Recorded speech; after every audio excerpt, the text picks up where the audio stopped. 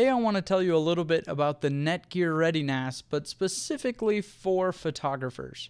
When we first moved into our studios at improvedphotography.com, we got in there and we were all excited. We started shooting for a while, and then we quickly realized that there's no way that all our photos could fit on one computer.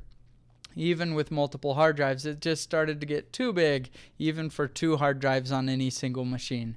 And then the other problem was we wanted to access all of our photos, our entire photo library, from not only one desktop, but the other desktop in the computer in the studio, and also from a laptop, and sometimes from home. I wanted to see the photos on the server, and it just didn't work with a normal computer. So after outgrowing that solution, we knew we had to move to a NAS device, a network attached storage.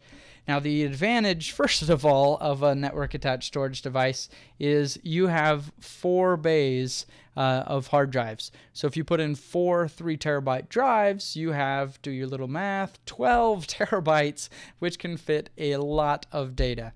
Now that was a really nice advantage for us, that we could have so much and have everything in one device. But the other thing that we liked is how easy it is to attach to the network. When you turn the device around and it is heavy, you simply plug it into the power, and then you attach an Ethernet cord, and you're ready to go. You will be able to see it on your network, and all the computers attached to that same network are able to see the photos.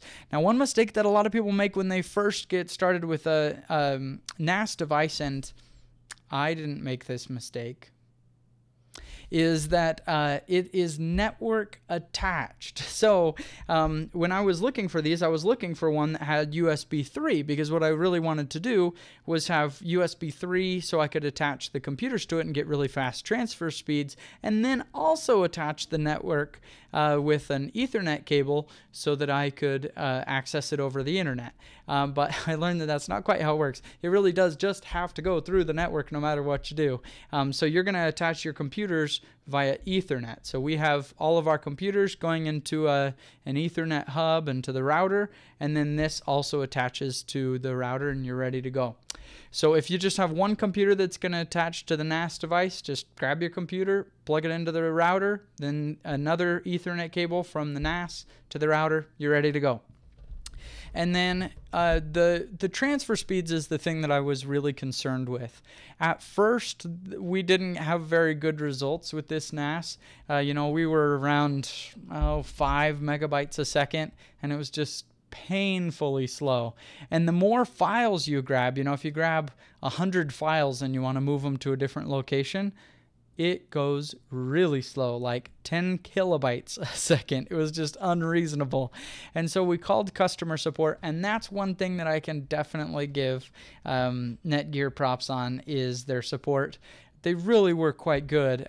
We called in, and if I remember right, you have 90 days of support when you buy one of these devices, and they really helped us out. We were able to set up a static IP on our computer, and then suddenly the transfer rates went way up.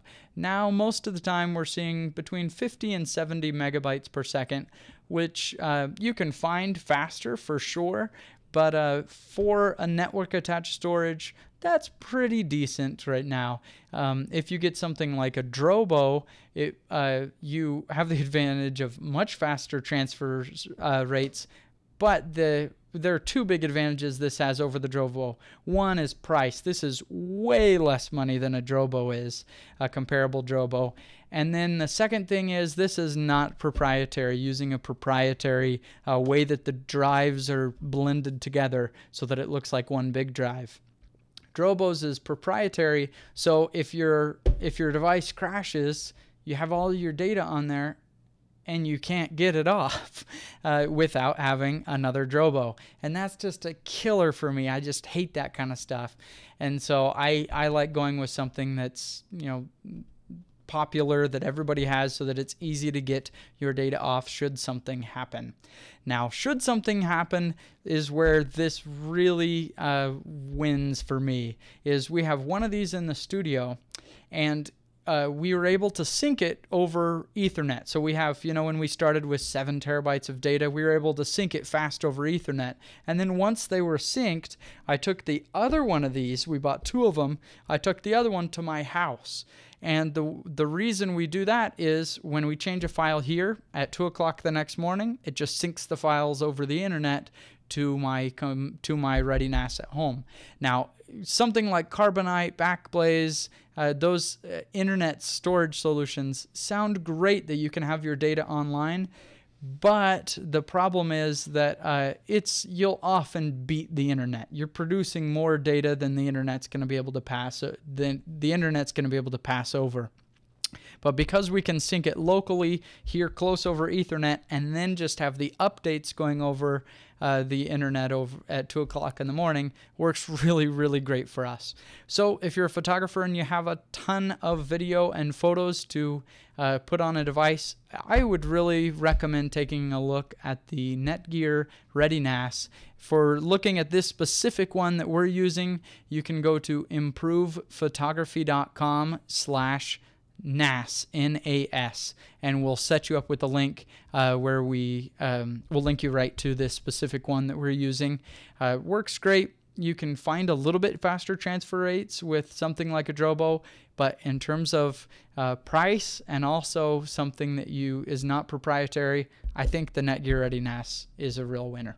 So thanks for joining me on this video tutorial in know-how, and please join me on improvephotography.com for tons of tips, tricks, and articles that we write all about photography subjects there.